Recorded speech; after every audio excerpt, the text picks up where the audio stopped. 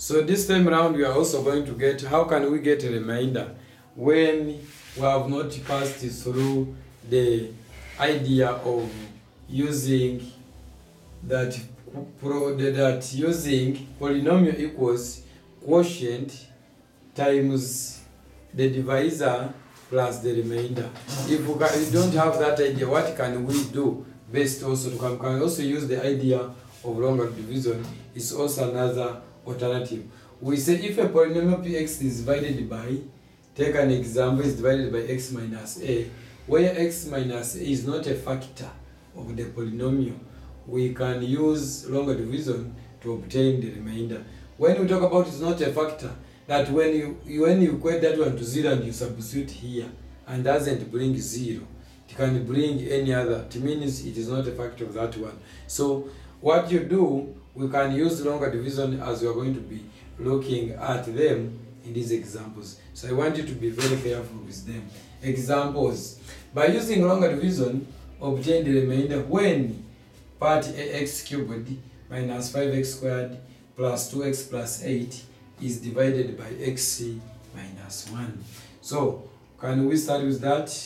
The divider is x minus 1. So we are going to use our longer division. This is the divider, which is x minus 1.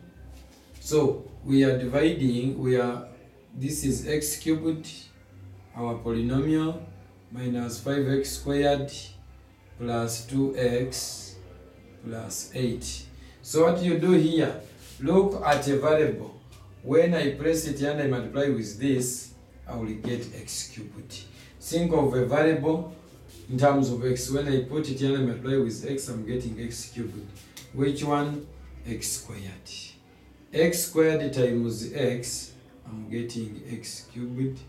X squared times 1, I'm getting x squared. Then I don't have these ones, I can say plus 0x, then plus also 0. We deduct.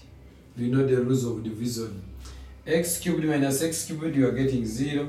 Negative 5x squared minus that, we are getting negative 4x squared. This and minus 0, we are getting minus 2x plus 8. Also, which number can I put here? When I multiply with x, I'm getting negative 4x squared.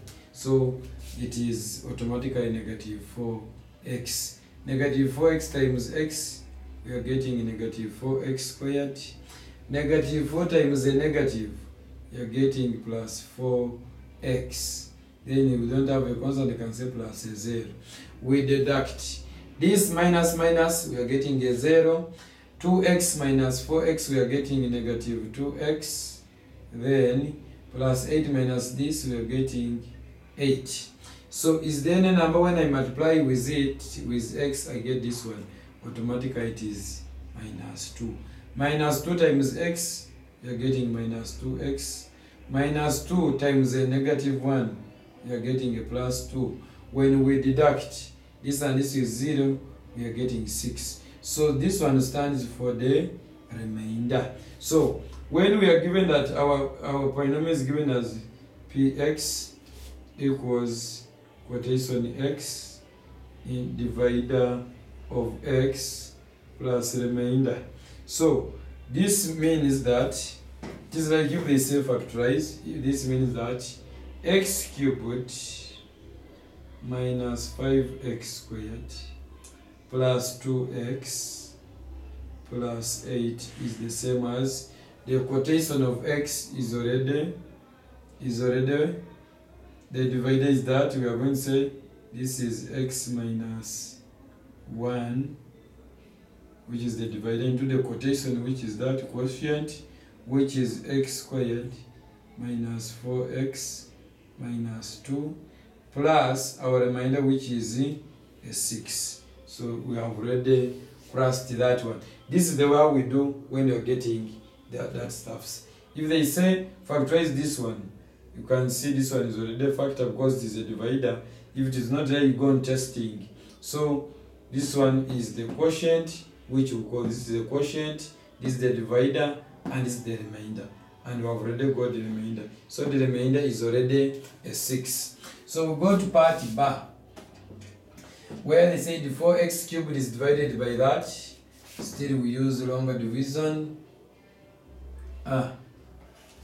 We are dividing it to, this is a divider, 2x plus 3, and we are dealing with our polynomial is 4x cubed plus 6x squared plus 3x, then plus a 2.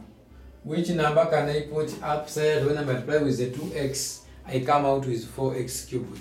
Automatically, it is 2x squared. 2x squared times 2x, I'm getting 4x cubed. 2x squared times 3, I'm getting a 6x squared. Then we subtract 4x cubed minus 4x cubed, automatically it goes. 6x squared minus 6x squared, we are getting a 0. So this one is like plus 0x, then plus O. So what are we getting? We are remaining with 3x plus a 2. So which number can I put up when I multiply and I come out with a 2x? That means it is going to be automatically plus 3 out of 2. When I say 3 out of 2 times 2x, a 2 goes, I mean with 3x. So here we are getting 3x. 3 out of 2 times a 3, I'm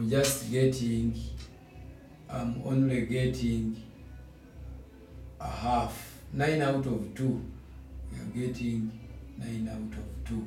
So we also deduct 3x minus 3x, I'm getting a 0. So I'm remaining with, can have our side work, 2 minus 9 out of 2. So this is the same as negative 5 out of 2, which is the remainder. So after coming out with that, we are free to write our polynomial in the required manner of saying that polynomial of x is the same as the quotient of x times the dividing x plus the remainder. But we have already got the remainder. So that means 4x cubed plus 6x squared plus 3x plus 2 is the same as 2x plus 3 into 2x squared plus 3 out of 2 minus 5 out of 2. So this one becomes our remainder on that. So when we are going to look at the last part, that is part C, how we can use longer division to obtain the quotient, to obtain the quotient and at the same time the remainder. But the question is saying we obtain the remainder. So we are looking at the solution. We have our longer division. The divider is x minus 1. The polynomial is x cubed minus 2x squared minus 5x plus 6. Which number can I put, which variable can I put here? When I multiply with this, I come out with x cubed. Automatically x squared. X squared times x, we are getting x cubed. X squared times 1, we are getting minus x squared. This is plus 0x plus 0. We subtract. This is 0. This minus, we are getting minus x squared. Then minus 5x plus 6. Which value can I put up there? When I multiply with x, I get negative x squared. So we are getting minus x. Minus x times this, we are getting minus x squared. A negative times a negative, we are getting a plus. This is a plus a 0. We deduct this minus this 0. This minus, we are getting minus 6x plus 6. So which number can I put up? When I multiply, I come out with negative 6x. Automatically, it is a minus 6. Minus 6 times this, we are getting minus 6x. A negative times a negative, we are getting a plus. When you deduct, we are getting a 0. So for this case, the remainder is a 0. So you can say therefore x cubed, following the procedure, x cubed minus 2x squared minus 5x plus 6 equals, or is the same as x minus 1 into x squared minus x minus 6, then plus a 0. Even if you don't add there, it means this function has no remainder. That's the way how we do numbers which are related in that way. And the moment you do like that, you'll get the best out of them.